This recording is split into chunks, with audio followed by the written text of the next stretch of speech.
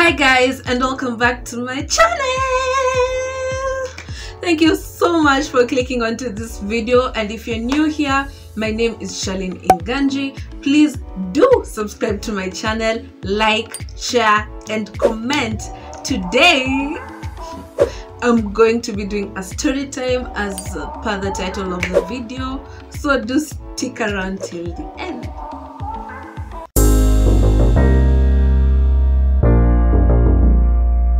On that fateful day, let me just start from the evening part.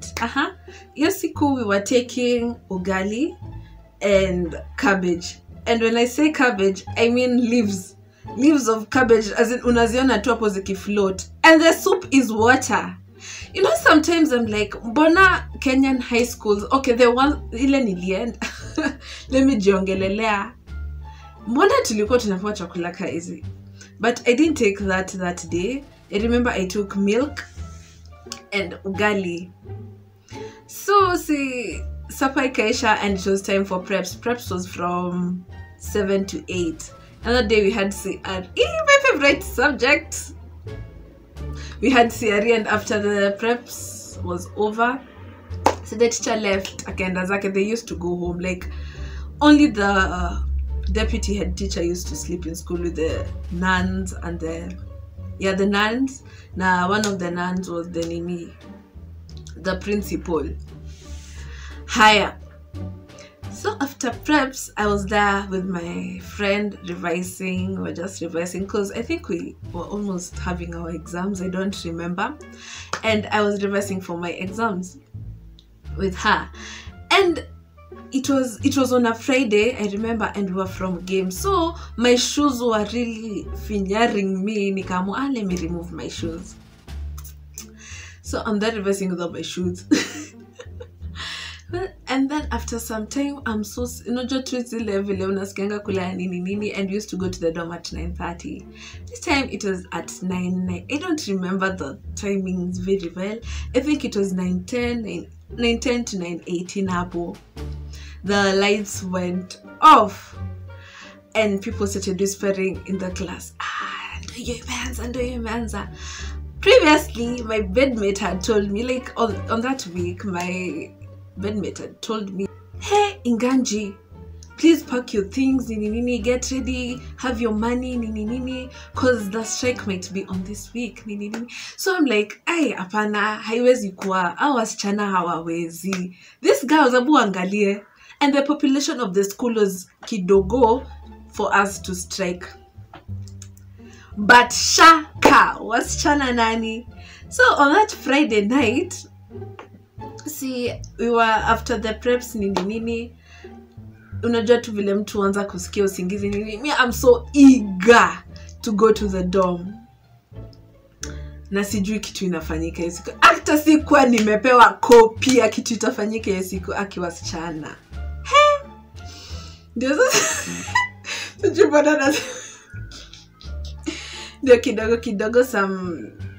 the lights start going off.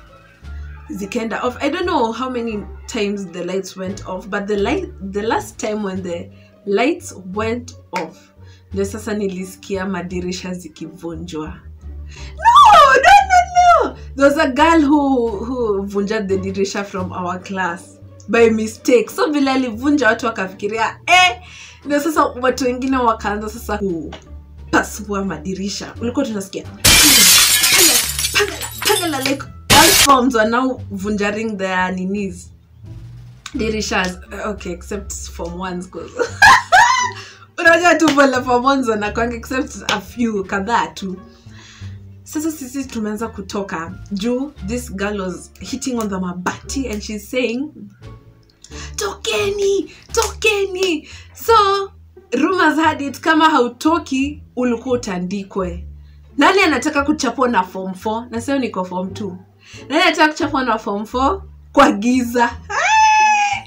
This girl over here started running, and my class was in the second floor, yeah? Sasa mimi nimekimbia, and remember I had not worn my shoes. Nimeshafika ground floor, watu ndio wana scream, and I'm like, kama tunatoka nje ya shule, siwezi toka bila viatu. hata kama nitachapwa, wacha niende nichukue viatu zangu. I go back to second floor na nikachukua viatu zangu, wore them and came downstairs. Now on ground floor people are there shouting, tufungulie gate, because the administration block kulikuwa na ka gate hapo, and the gate man had fungad it vile alisikia chaos. Tukafungueni hiyo gate. The watchman akisipendi kuita mtu watchman, the gate man akasikia alikuanga tu sijui mbona hakuwa anafungua gate na watu wana riot. Some girl takes the fire extinguisher, juu ilikuanga tu hapo, akamwagia. Nakwambia that's the day I was seeing vitu niko kumbe wasichana wanaweza kuwa hivi.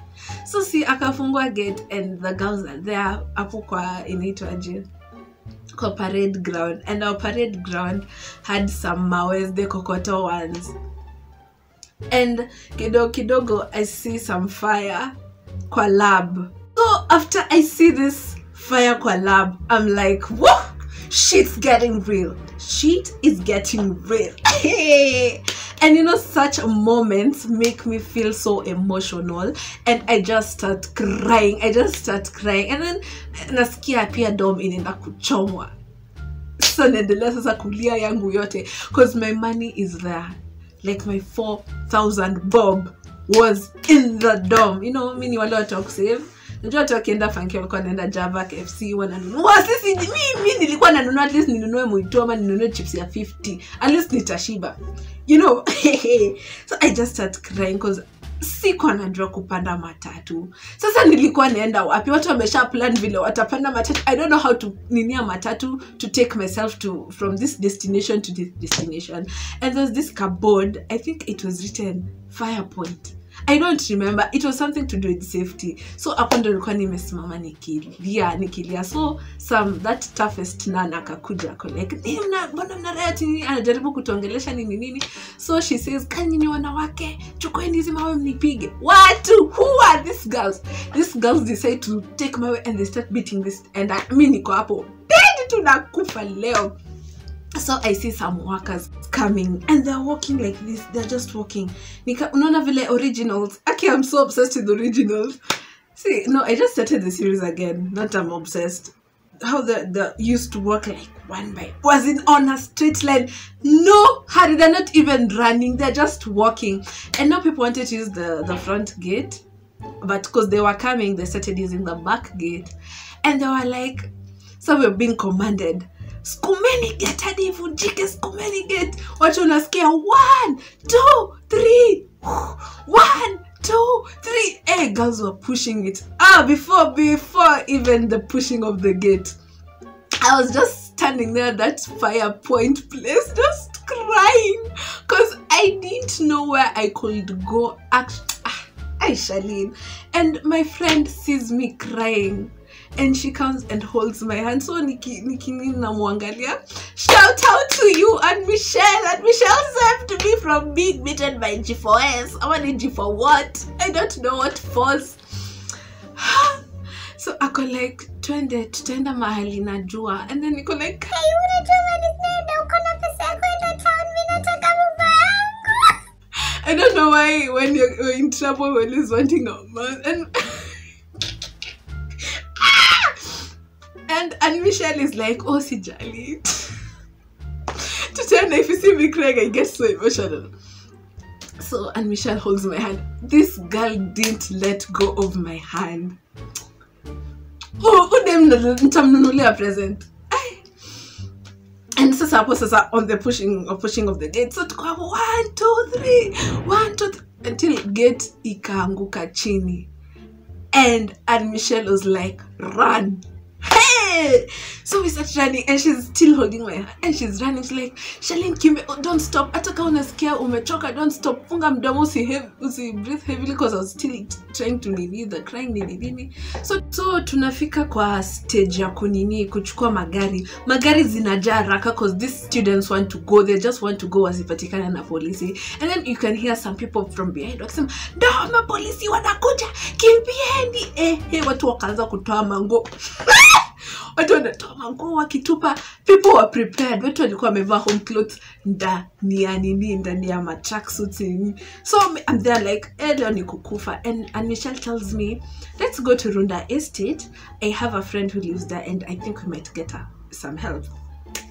So si tukaingia Runda Estate na kuambia to that house, it is a distance. Na ujue tunakanyaga kubwa hadi huko. Hey, this girl walked. We walked. Ndio sasa tukafika kwa yeye. And then unajua tukitembea hizo madogi, hizo shadows ndio zinaonekana hapo nje usiku. So madogi zinabweka. Mimi nilikuwa naona ni kama kadogi katatoka. Katoke kwa fence hivi katuume. Lakini nilikuwa na imaginations mingi na bado nafikiria, sikuwa amechoma domjo. I still need my money. This is tukafika to that house and Michelle rings the bell and you know how Runda Estate is, you guys. Watu ndo mabombe, mnajua. So that mouthpiece, unajua tu wakauliza who's this nini, and Michelle is talking juu ndo anajulikana hapo. Me, I'm still traumatized, I'm still shocked. Wasichana wanaweza choma shule, wasichana wanaweza fanya hivi, na mimi sikuwa na copy. Anyway, nilikuwa na copy, ni vile nilikuwa na puuza hizo vitu. Ndio sasa the mom comes, no, the brother opened the gate, the brother of the friend to my friend and Michelle. Fungua gate nini, the mom welcomed us. Tukakaa and Michelle akasema story yote cause I was speechless, I couldn't talk. Nilikuwa na stammer. Ndio sasa akauliza, have you guys taken supper nini for you, sausages, bacon nini. Hapa ndio sasa mdomo ikafunguka vizuri. No, we haven't taken supper. And Michelle goes and says, tumekula. Guy! And I'm like, what? This is an opportunity now. Anyway, the mom is like, will you stay here for the night and then you'll call your parents kesho? And I was like, no, I want my mom.